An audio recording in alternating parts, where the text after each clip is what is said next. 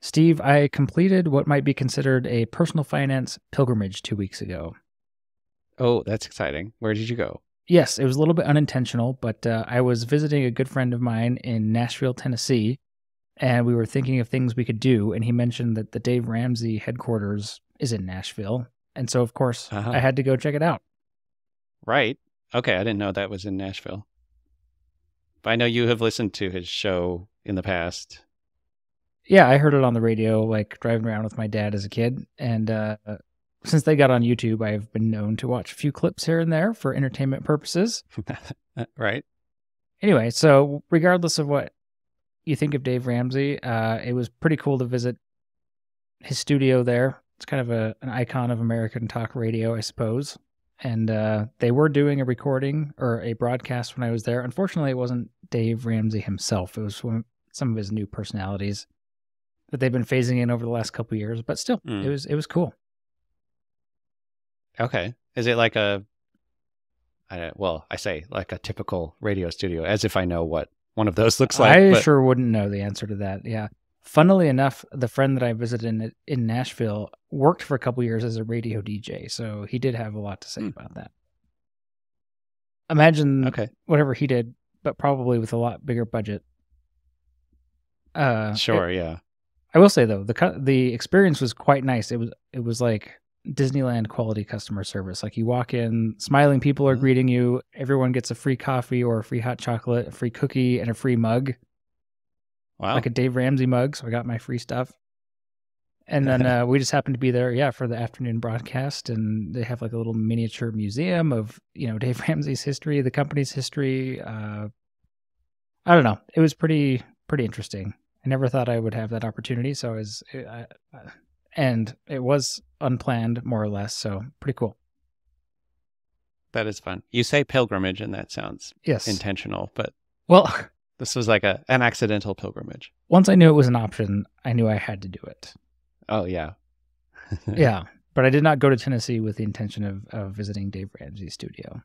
Okay. Did you get any gems of personal finance wisdom from the show? No, I wasn't listening at all. I was looking around at the equipment. I got to stand on the little platform there where people do their debt-free screams, like the whole thing. And during the commercial break, the personalities came out. You could take your picture with them if you wanted to. I don't know. It's definitely like a tourist situation there, right? I think a lot of people really love Dave Ramsey and the show and go there, and they make it a good experience. That's great. Well, glad you enjoyed it.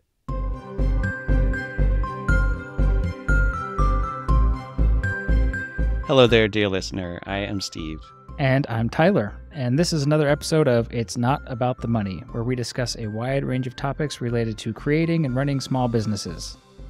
Tyler and I are both small business owners like you, perhaps, and this podcast is our attempt to make sense of this world, one episode at a time. Today, we're talking about getting things done. More specifically, Steve, you've been reading this book, Getting Things Done by David Allen, right? And I have. You've been texting me throughout the week about the various things you're reading, so I'm very excited to hear how it's going for you. Mm-hmm. So this is the book, Getting Things Done, David Allen. You already said that. I have very much enjoyed this process so far of reading it. The first thing I'll say is he recommends that you take like a couple of days to sit down and dump all of the contents of your brain into your inbox and sort through it and go through all of the physical spaces where you have collected things and like do all of that kind of in a defined period of time. And I did not do that. And it added a bit of stress to that process of like, I'm halfway through dumping all this stuff. Like I know that there is still things in my brain and I know there's stuff in the inbox that needs to get done like within the next couple of days and it's in there somewhere, but I haven't processed the inbox yet. That kind of stuff. So if I were doing this over again, I think I would take his advice on do this all at once, like sit down and do nothing else except for this for a little while. That's interesting. How many days would you say it took you to complete that exercise? It was probably at least a week maybe a week and a half. Okay. So it's pretty spread out. Yeah. Well, I will say good for you for, I mean, you're not just reading this book, it sounds like. You are putting it to action, putting it to the test. Yeah. You had mentioned that it is a little more of a reference book, or it's better thought of as a reference book than like a thing that you read through cover to cover. And I actually haven't finished reading all of it yet. I've part 3, the last 3 or 4 chapters. I haven't got through all of them yet.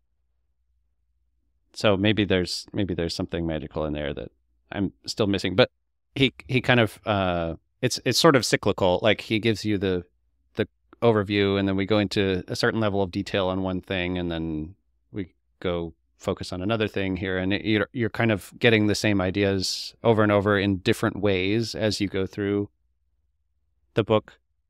And I think coming back to it in the future will be a lot easier, because it can be like, I know there was a thing about this, where was that? And you can just go to that section, and there's all the detail in that piece of it, kind of thing. I wonder if what you just said is at the heart of my critique, if you will, of the book, which is that wasn't an easy, like, it's not, readable. No, I shouldn't say that. It is readable. It reads less like a book to me from cover to cover than it does as a reference manual. Maybe that's why. It's because it is repetitious in that sense.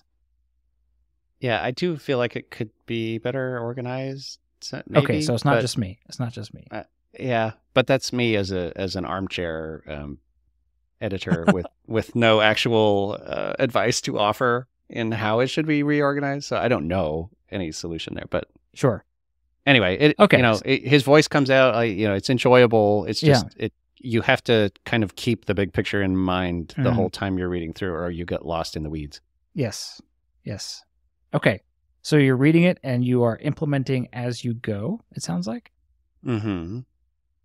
So what state would you say your system is in right now? Being whatever it is, 2/3 of the way through the book. Yeah. The one piece of it that I have really loved unexpectedly is the filing system. Like physical folders with labels. I went out and got a label printer and a whole bunch of folders, which I didn't have before because I'm like, digital things, Yeah. But I did have all of this paper. It turns out I have a whole bunch of paper, like in various places, and I don't know what I was doing with it before, because now it's all nicely organized. I've got a whole drawer full of these folders with stuff in it that I have decided is important enough to keep. Well, that's fascinating. So that's been fascinating. What are some examples of those papers that you think are valuable enough to keep, but you had just, I guess, lying around or in piles or something? Let's open it up. What do we have? My business insurance policy, which is like, I don't know, 200 pages of stuff that, like, I will probably never read it all, but if I did ever need to, it's there. Yep. I don't know why they sent me a printed version of it, frankly. I have a bunch of sheet music in here. I subscribe to a printed newsletter called the Kiplinger Tax Letter, and they sent it in the mail, and I like reading those, and those all have their own folders. Things for like around the house, the HOA paperwork, or the HVAC stuff, or I don't know. There's just a whole bunch of different things. Yeah. And where was this stuff before, you said? I'm not entirely sure. I had just around just around in my office. Yeah. I think I had a like a Pendaflex sort of folder that had a bunch of it, but nothing was organized. Like, it was theoretically alphabetical by something, but I could never remember what was in the B section or anything, because I didn't actually label them. They just say B on it was pre-printed. So now they've got labels, and I can find them all now. That's cool. Anyway, it's fun. So I enjoy the experience of, like, something new is in the inbox. Hey, it needs to be filed. Let me get out the printer and print a little label. And, like, it's a fun little ritual, Which he makes a big point of, like, your filing system has got to be fun or you won't do it. Yeah. And so. Well, that is just utterly fascinating to me, actually, because it's been years since I first implemented GTD, and I distinctly remember having a really similar reaction to you. Like I remember going to like Office Depot or whatever it was and like being like, what is a label printer? And like buying one and not being sure how to use it. And then ever since then, yeah, it's just like a little bit of a joyful moment anytime it's time to make a new folder. Uh-huh. At one point last week, maybe, I ran out of labels. The cartridge that the machine came with ran out, and I hadn't ordered any more yet. So I was like, oh no, I've got a couple of things that need to be filed. Get these labels here tomorrow. Oh, that's funny. Okay, so I have to admit, when we started talking about GTD, this wasn't what I expected. And I think that's, Yeah. but which is fine. That's the I guess this is what the book would call reference materials, right? Yeah, exactly. Yeah, and I have had to refer to a few of them here and there. Most of it is just going to sit in there, and I will probably never ever look at it. But I like the idea of if the kind of the test to do. If you have something sitting here, you don't know whether to throw it away or to keep it. He says if you have any doubt, just file it. And then later on, you can decide to throw it out. That's totally fine. But for now, you kept it. You know where it is. You don't have to think about it anymore. So that's kind of been my philosophy. Awesome. I also like that you've got your sheet music in there. I currently all of my sheet music is just in random piles around my other room. So I should implement that. That's a cool idea. Yeah, I've still got a whole bunch that is that way, or it's in a binder because I needed it for a performance at one point, and so it's all still in the little sheet protectors in that binder. But I don't know how to find any of that except for going through the whole binder. So I really ought to just take it out and file it. Oh, how interesting. Okay, what about the? Well, okay, so you're using a literal physical filing cabinet for your reference material. Mm-hmm. What about for your actions? What are you using for those to capture those and organize those? Yeah, and this I think is the bulk of the system and where it really has its power is organizing actions and projects and like some days. And the tickler file has been surprisingly useful as well. So we should talk about that. But I'm using Todoist for it, which I was using before, but I kind of burned down all of the projects that I was using, the projects in Todoist's term, which is, I don't know, just like a folder of things, basically. But I got rid of almost all of those, and I have just an actions project and a projects project and a someday and a tickler and an errands. I don't know why I made that a folder instead of a context, but whatever. Or a label. Yeah. But anyway, they're in their own folder. The thing that I haven't quite figured out, and I kind of want to ask you about this, is, well, two things. One is when I'm on my computer during the day, I'm primarily in day job mode. Mm-hmm. And so I still have a separate project for the stuff that needs to get done for the day job. Yeah.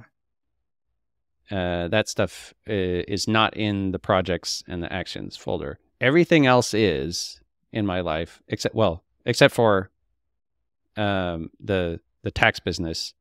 And there I'm still trying to figure out if I should use Todoist for that stuff or if I should use my practice management system, because it's also got tasks and workflows and jobs, and like it's got a whole thing that works really well for that sort of work. And so I'm still kind of figuring out, is it going to be easier for me to keep track of that stuff in Todoist where everything else is, or in its own system where it's discrete and I can make automations around it and the client contact information is all linked up there and I don't know. Yep. What I wanted to ask you though is, does it make sense to do that kind of thing where like all of the projects for the day job or whatever it might be are in their own thing versus just being in the projects folder with everything else? Yeah. So basically what I hear you asking is, first of all, should you, and if so, how should you separate day job from personal action items within your system? Mm-hmm. Is that what you're asking? Yes. Okay. Ooh, I love this question because I find it very controversial. And I myself have tried both things. So in my current setup, I do not differentiate between work and personal. I just use contexts. So my contexts are typically based around the tools I have at my disposal. I've got calls, computer, email, errands, home, and phone. Those are my contexts. So because I work from the same physical space, whether I'm doing personal stuff or work stuff, because I work remotely at home, it just doesn't make sense to me right now to separate them, but you totally can. I've got a friend, I tell him that, and he just hates that I combine everything. Because he likes to be in complete separation of work and personal. And I think there is definitely something to be said for that, depending on, the headspace that you're in or how you work best. So I would say try both and see which works best for you. Okay, that makes sense. I think the reason that I still have it this way is that there's just a whole lot of stuff in the at computer filter where most of the day job work things would end up.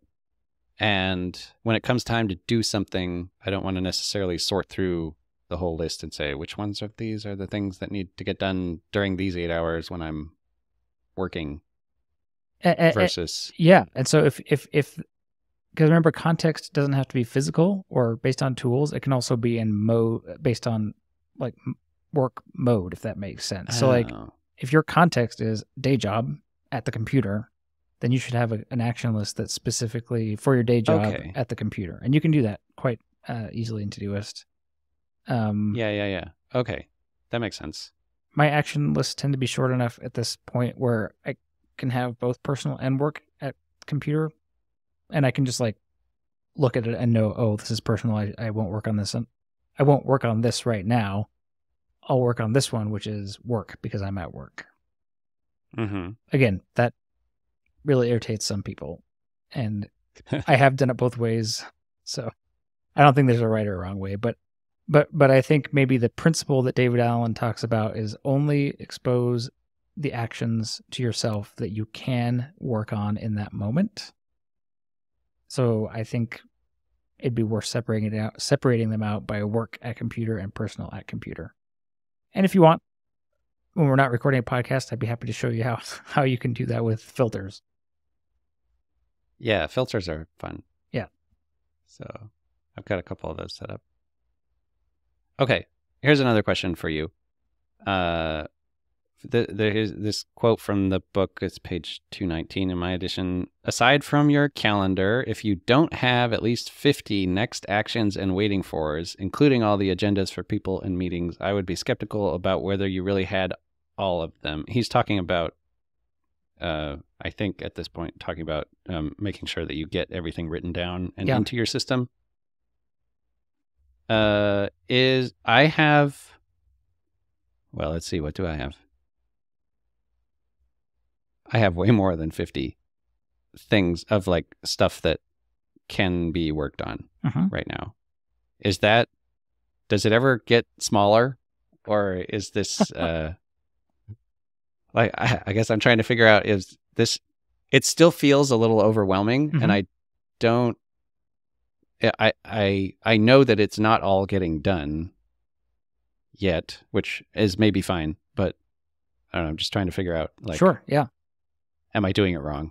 Probably not. Yes, probably you're doing it wrong. I only say that because it's taken me a lot of practice to even get where I am. And as I talked about in a previous episode, I tend to, my system suffers from entropy over time. And it's once in a while I need to revisit it. So, but I would not be afraid of doing it wrong. I think just doing it and then tweaking and improving as you go is totally fine. In terms of having that many actions on your action list, I would say first, do you have to do all of those things anyway? And if the answer to that is yes, then it's probably better to have them in a list than in your head. Yeah, I agree with that. And if you don't really have to do all of them, then you can just delete them or put them in someday maybe. Yeah. Okay. So maybe it needs some more evaluation. Yeah.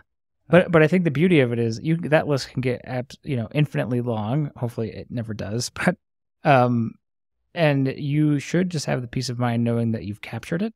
And in your weekly reviews, then you can take a breather, take a moment to reflect on that list and kind of winnow it down or further refine, if that makes sense. So I would say my inbox and my action lists kind of get messier throughout the week. Messier and messier is like things come in and stuff comes up and things don't get done when I thought I would, all that happens. It's just real life. And that's why the weekly review is so important, because that's when you kind of bring things back to order. That makes sense. How long does your weekly review typically take? I don't time it, so I don't know. I also don't do it every week. So here I am, hypocrite. But sometimes I do it more than once a week. So I do it whenever I feel like my system is getting, when I feel that out of control like sensation. I'm like, okay, it's time to do it. So I kind of do it more intuitively these days. Okay. And I try not to spend more than a half hour on it. I mean, I have a little checklist. It's in my system, so I can just, do this, do that, and I just can like quickly work through it. And again, it's taken practice. It's a lot of decision making, right? So it's like, have you seen the flow chart that's on like every other page of that book? Like the GTD flow chart. So really you're just asking those questions over and over and over again. So like, is it actionable? Yes or no, right? That's like the first one. When we capture thoughts, we tend to often capture thoughts that are not actionable, or at least not clearly articulated as an action that we can take. And so, but there might be an action in there somewhere, and you've got to tease it out. Yeah, like what really is this? Yeah. Let me see if there's any. I mean, I don't know. I've got 13 items in my inbox right now. So, are there any here? Yeah. So I've got 1, 2. Well, 2 at a glance. There's probably more in here that are not actions as they are currently captured. But it's enough to remind me, like when I do my weekly review and clear out my inbox, I can either, turn it into a real action or delete it, because it was just a thought that I had that's not really that important as it turns out. Okay, that makes sense. Like, for example, this one's kind of silly. I've got something in my inbox. It just says beard grooming, which is kind of embarrassing. What is that? I don't even know. I think I'm interested in trying out some different things, like maybe some beard oil or like some wax or something. I don't know, just like things I don't currently do other than just trim my beard. But like that's beard grooming is not an action. Like, what does that even mean? I don't know. It's just a thought that occurred to me in the middle of the week, and so I put it down to think about it later. Right. You just throw it in the inbox and. Okay, I like this heuristic of when it starts to feel out of control, it's probably time for a review, whether that has been a week or not. Yeah. Okay, because I do feel a little bit out of control, but there have been times throughout this implementation process where it felt in control, and so that I understand the signal that you're talking about. So what I'm curious, that the list that you were talking about that has more than 50 items on it, is that within a single context, or is that like total, like all the things to do in your whole system? That's total. All of the individual contexts have like 20 or fewer items in them. So which I guess still feels like a lot for each one of those. Okay. Like if I'm like home, for example, is like a bunch of projects that need to get done around the house, or either single action things or an action that will further a particular project. So, I mean, this is subjective, of course, but I would say that's not even that many. So it might feel. Okay. I mean, that's again, if it feels like a lot to you, it is a lot. So I'm not going to try and tell you it's not a lot. But I would say it's not unusual to have that many, because again, the idea is you should have everything, every commitment you've made, like everything should just be in there. Everything, everything is a lot. Everything is a lot. It is, yeah. Okay. And so yeah, I wouldn't let the sheer number, whether it's high or low, really like dictate how you feel about it. What I would pay attention to if I were you is when you sit down to actually work and you pull up an action list for the context that you're in, do you feel like you can just start working on it without, too much thinking? Like you just, okay, I'm in my computer context. I pull up my computer list and I just kind of like start at the top and work and get as many as done as I can in this kind of focus mode. And if you're able to do that, you will be really surprised, I think, how quickly the list goes down. Okay, that's a good suggestion. I'll pay attention to that next time. I also think that as a new GTD-er, if that's a term, it's pretty common to spend more time clarifying, which I think is the step that it's called in the book, right? There's capture, clarify. You're going to spend more time at the beginning clarifying and organizing your system than probably feels good, I would say, because you're building it. Like it's a new thing, right? And so you're still trying to figure out, where would I put something like this? Whereas, with a few weeks, a few months, a few years even under your belt, it just becomes kind of second nature. And the system becomes like the water that you're swimming in, and you hardly ever think about it. You're just kind of doing the stuff. Okay, that's encouraging to hear. I hope it's true. I mean, I myself, I don't know if it's like a feather in the cap for the system or like it should be like a bad thing about it, because I think it actually does take practice to develop this as a skill. I think it's a super valuable skill that like everyone should learn because it can massively improve your life. But I don't think you should feel bad at all if you like read the book and your first version of this like doesn't quite work out the way you hoped it would. Okay, that makes sense. Because mine didn't. Maybe I'm just telling you that to make myself feel better, but yeah, practice makes perfect for sure. All right. Here's another question. I've got a bunch of contexts for like at computer, on phone, at home. I have one called research, which is sort of nebulous, but it's like things that I need to learn about or look up or whatever. But my question is, I'm trying to figure out a balance between do I have the right contexts and am I looking at them frequently enough? Like, does the context actually occur frequently enough that I will look at the list and do stuff on it? Yeah. Because like home, for example, like there's a bunch of stuff on there, but I don't think I've looked at that list in the last 2 weeks. And so none of it's gotten done. Well, actually, some of it has gotten done just because it came up in my brain anyway. Yeah. And I should go check them off now. But does that make sense what I'm asking? Like what at what point is a context worth it or not worth it to have as a separate context? Yes, maybe that. And also, do I need to build into my daily schedule of like, I have some time where I'm on my phone so I can do the on phone things. That's a good question. I don't know. Because otherwise I will never look at that list and it will never get done. Right. So maybe the question is really, is that the right context to use if I'm not ever thinking about it in the sense of I'm just sitting here with my phone, let me pull out the list and see what I ought to do with it? I think that's a great question, and a question that could be resolved by weekly reviews. Sorry to be a broken record on that, but yeah, because I think what happened is, as you know, one of the parts of the weekly review is to review all of your action lists. And so you would notice, and during a weekly review, like, oh, I didn't even look at this action list all week. I wonder why. And then you could reevaluate, okay, like, do I need to move some of these actions to a context I'm more naturally in? Or is it like totally okay that I didn't do any of these things because I was never, are they really that important if I didn't do them? Those kinds of things.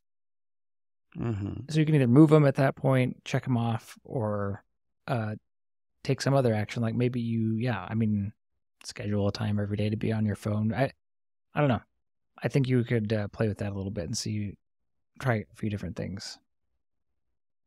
All right, that makes sense. So what I'm hearing is the fact that I am not very good at doing the weekly reviews yet is coming out. Yeah. Well, maybe you haven't even my results. Yeah. Yeah. I mean, you haven't been doing this very long. I mean, you might not have even Well, kind of yeah. had a chance to do it for, if any, weekly reviews. Because, yeah, that's like, none of this matters without some kind of regular review. Because otherwise, all the questions, like these questions you're asking, they never get resolved, right? And then you just give up and get frustrated because, like, Okay, yeah. you're missing stuff. But again, with time, like what's nice, at least in Todoist and probably many other apps as well, you just have a list of your action lists. And so you can just like click through, like, let's look at this one, skim, look at this one, skim. What am I missing? And often, I mean, always, I would say during a weekly review, I find some things, particularly in the waiting for context, that actually did get completed, but I didn't check them off because, I was waiting on someone else to do it. Like I didn't get notified that whatever, right? So it's kind of a time to clear out all the junk and extra stuff that has eluded your attention otherwise. Yeah. I can see from getting this high level view of the system that the weekly review and the context are going to be probably the most powerful parts of it for me. And so this is encouraging to know that once I get better at that practice, it will start to run more smoothly. Yeah, I think that's true. Okay, so I want to ask you about what was it? Oh, the waiting context. I've found that to be fun and very useful, especially when I'm like trying to get documents from tax clients of like, okay, I emailed them on this date asking for XYZ. I can't do anything else on their project until I get those things. Right. But I don't want to forget what it is, and I don't want to just like write it down in their notes in my client file. So I throw something in waiting and say, I'm waiting for so-and-so to send me this. Yep. And have a date on it of like when I requested it. So that's been nice. Or like, I'm waiting for this package to arrive, and when it does, then I need to go install the thing. Yep. Could I give you a couple of pro tips on the waiting since you're using Todoist specifically? Okay, I'll tell you my favorite thing. So I like to use the comment feature in Todoist to leave myself a note about like what. So I'm just looking at one right now for my work, my day job, that I delegated to a member of my team. And so like in the notes, I said, asked so-and-so to do this, and it automatically includes like a timestamp on there. So if I ever need it as a reference, I'm like, oh yeah, I totally asked that person to do this on this date and they never got back to me. So like it just helps having that information if I need to follow up with that person. Right. So that's thing number one, is you can leave yourself notes and they're timestamped, which is great. And then the other thing would be, I actually tend to use the waiting sometimes like its own tickler file. So if I need to follow up with somebody, I'll just assign a due date to the waiting, the action I'm waiting on. Okay. Because then on that date, I tend to look in the today view at least once a day, and it'll be there. I'm like, oh yeah, so I need to follow up on that thing I'm waiting for. Yeah. If necessary. Okay. And that leads me into the other one, the tickler file, which is also great. I like it because I can schedule things like, don't forget to send the food bank donation with the kids on this day. Like we've already purchased the food. It's in the pantry, like, because that was wrote that on the shopping list or whatever. Yeah. We've already got it, but I don't want to forget that morning in the rush of getting the kids out to school to actually send it with them. So I'll put it on the tickler file like 6:30 that morning. Yeah. On that day, whatever. So that's really nice. Some of them are like, for example, I need to renew my PTIN, which is an IRS thing, Preparer Tax Identification Number or something. I forget what it stands for. I should know that. But anyway, you have to renew it every year. So I have it to recur on November 3rd, I guess. Because then I have 2 months. So it doesn't need to happen on that day. And so what I've been doing is it comes up from the tickler file, and then I add a separate task to the inbox, or maybe I'll assign it directly to a context, if it makes sense, to like do this thing. And then I might put a due date on it of like, it has to be done by December 31st or something, so that I can still track it. But then I'll check off the one from the tickler file, so it will recur next year on November 3rd. But do you have anything like that and how do you handle those kinds of situations where like you need to be reminded on this day, but it doesn't have to happen on this day? Yeah. I may have been waiting my entire life for someone to ask me this question, and I'm just realizing. So, thank you, Steve. All right. I don't know. I feel like I have a little bit of an ingenious solution to this, but I'm also a ridiculous nerd for this kind of stuff, and it's probably not. Okay, so I have 2 tickler files. One is just the regular one, and then I have a separate one specifically for recurring things, which I call routines. That's the name of the Todoist list. Oh, okay. Yeah. And I've got currently 66 items in the recurring tickler file. So that's what I do. I guess that's the short answer. The longer answer in more detail is all of these tasks have their own like frequency, right? So some things I basically have a chore chart in here for like cleaning my house. So I break up all the house cleaning tasks into like their various frequencies and put them as subtasks under like clean the house or whatever, right? So what you said is you're using the tickler file to remind you that a thing has come up that needs to be basically entered into your inbox or entered into your system again, right? Right. Some of them are that way. Some of them are actually a hard due date. Right. So in my routines tickler list, I actually use them as the actual task to be completed. And so I use the actual date that it's due. They're recurring. But because of the way Todoist works on the recurring task, you have pretty flexible options for how it recurs. You can set it to recur a certain amount of time from the due date or a certain amount of time from the time that it was last completed. So this works really well for things. Speaking of cleaning the house, where like my house cleaning chore chart is my ideal, right? It's not necessarily reality. So like I might put in like, oh, I should clean the toilets every week, right? Well, I actually don't, because sometimes they're not that dirty, and sometimes I'm busy, or sometimes I'm lazy, right? And so instead of making me do it again a week from the last, like what if it was due on Monday, or I didn't do it till Friday, it would just, I don't want it to prompt me again to do it on Monday, right? Because it's only been 2 days since the last time I did it. Yeah. So it will smartly recur a week after the last time it was completed. So that's one nice feature about it. Okay. For those types of recurring things. And so by taking advantage of that feature, and then also just like postponing things that are not quite ready. Like let's say I get a recurring tickler to do something, but I'm actually not going to get it to do it that day. I'll just like push it off till the next day or the day that I think I'll get to do it. Okay. So I like freely reschedule those, but I actually use them as the task proper. And then when I check it off, I've got the recurring set up so that they'll come back at the right time. Yeah, that makes sense. Because it's nice. So like, let's say your business license thing, maybe you want to set it at the beginning of November as a tickler file so that you remember to start working on it at the beginning of November.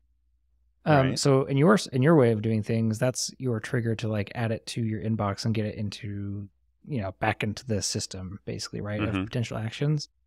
What I would do is be like, cool, thanks system for the reminder on the 1st of November. I think I'm actually not going to do that today. I might do it at the end of this week though. And then I would just change, or I'd postpone that to the end of the week.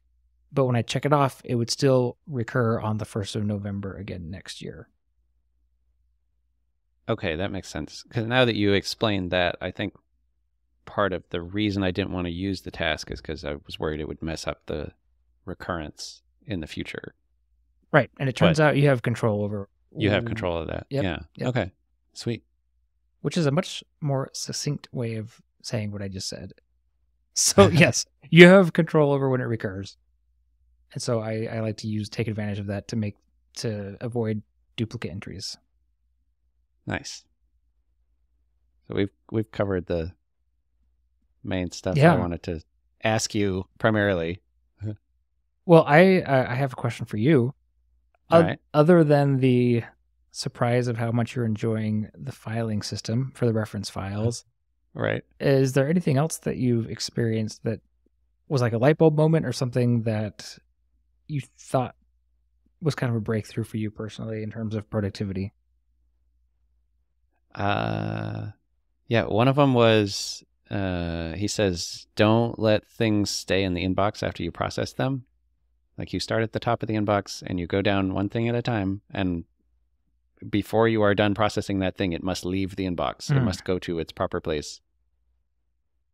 And I have lots of inboxes. There's the Todoist inbox. There's several email inboxes. There's the physical inbox on my desk. There's like YNAB, because we have to mention YNAB every episode. Yes. Of like transactions that need to be cleared, that kind of stuff. TaxDome, my practice management software. And so some of those inboxes, I am very good at doing that kind of top to bottom processing. Yeah. Everything leaves the inbox as soon as the processing is done. And some of them, I like, the email is the typical culprit here, where it's like, I know there's potentially something in here that I need to deal with today, but I don't have time to go through all of these. So let me just triage this real quick and pick out the ones that I need to deal with. And the rest of them are staying in the inbox, for better or worse. But I have found that when I can do the top to bottom, everything gets cleared out. It's much more satisfying, and there's less mental residue left over of like, there's something that needs to be dealt with, and this inbox over here. It's like, no, it's done. That inbox is empty. Anything new that comes in, I will deal with next time I process that inbox, but I don't have to think about it in the meantime. Ooh, that feels good. Cool. Yeah, that's interesting. I think we should do another episode at some point specifically about weekly reviews, because that could be a whole topic unto itself. And I'd be curious to compare notes on how we're approaching that. And give me a few more weeks. Yeah. To actually start doing them properly. Yeah. And then also, I think it would be fascinating to talk to each other about our approach to email management, because that is like a subset of this that is massive for any knowledge worker in this day and age, right? How do you handle the email inbox specifically, and how does that play into your larger system? Okay. Well, I think weekly reviews. We've gone far enough down this rabbit hole probably for one day.